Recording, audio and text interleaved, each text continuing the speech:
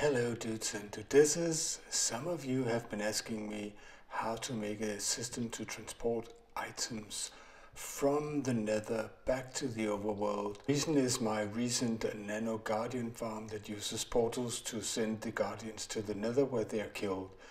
And I've come up with two versions, one that you can use in your single player world and one that's perhaps better for a multiplayer world so you don't create lag. And what you're looking at is a small version, there's not much to it.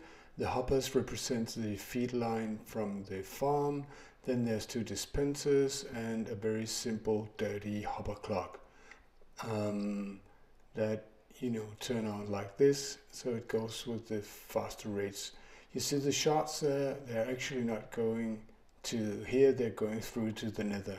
And of course in reality it would be different. The Nether, this part will actually be in the overworld and the other part in the Nether. So, but you can see the shards coming in and you can collect them in a hopper, and it's all very easy to do. And to build it is equally easy. You put two dispensers pointing this way, and you take your observer and do like this, make them point into each other, and then you use the piston trick, where if you place a piston and move one of the observers, it will actually go much faster. So there you have it. That's the system all done. You can see there's nothing there, and if we just put in some shards, you'll be able to see that pushing them out like this. Nothing to it. The bigger one is slightly more complicated. Again, the hoppers represent the feed line, and you have slimes pushing the items through. They are dropped down by dispensers and pushed through in batches, so you don't load the portal continuously. If we go behind the scenes, so to speak, you can see an ether hopper club there, and the slimes will be pushing out the shards. There has to be 2 blocks before the portals, otherwise it will fly through even though the portal is lit.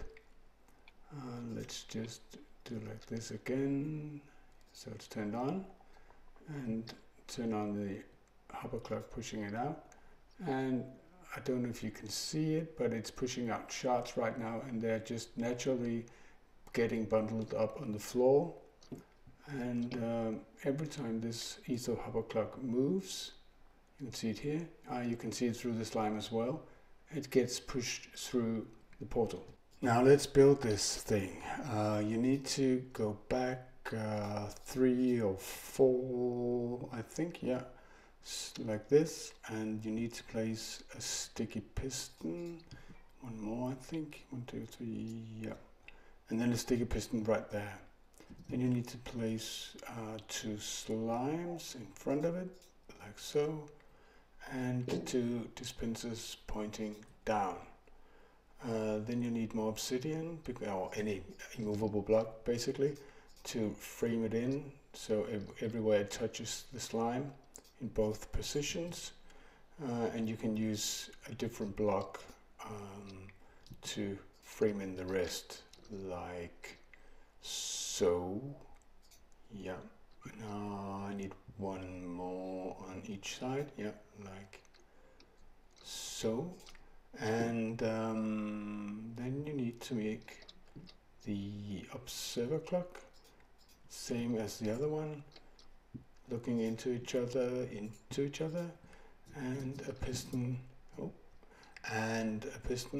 just to make it go faster and to be able to turn it off, of course, like so.